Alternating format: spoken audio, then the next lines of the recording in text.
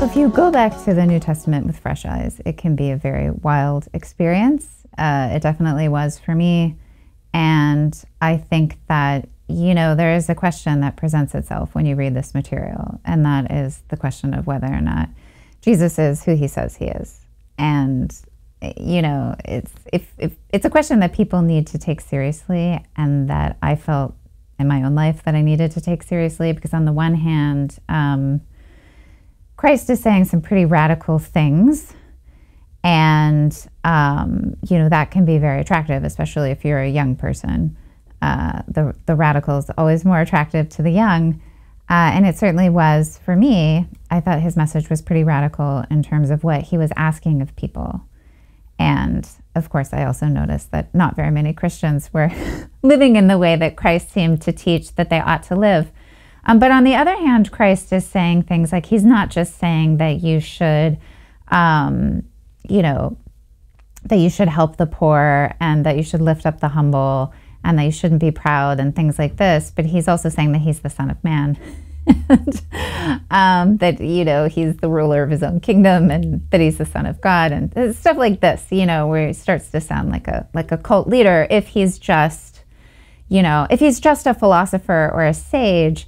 Then it looks like he's kind of teetered off the edges into a really kind of dark cult figure. And so I don't take seriously this idea that you can just admire Jesus for his teachings, because amongst his teachings are views about himself and who he is, right? That you would need to take seriously in order to take seriously the moral message, which was incredibly radical. Which was and is incredibly radical and demanding. And yeah, so for me, that is a question that presents itself. Now, can you believe it? Well, that's a matter of faith.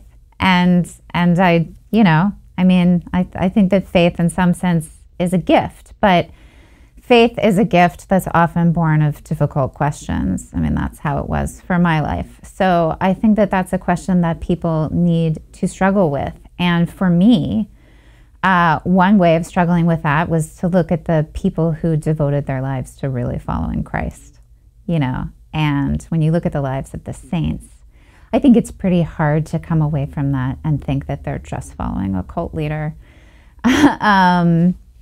Yeah, so I think we have to look at those who have lived that vision in a faithful way. And living that vision in a faithful way, of course, includes believing that Christ is who he says he is. I did not think I was joining a cult, in part because I had done a lot of philosophy and theology before coming to the Bible with fresh eyes. And so I had a sense that there was an intellectual gravitas behind at least classical theism as I understood it. And of course, by that time, I had also read a lot about the history of the church. And I think you can read that history and come away with a lot of beliefs, but I don't think that the historical Catholic Church presents itself as a mere cult. It doesn't give off David Koresh sort of vibes.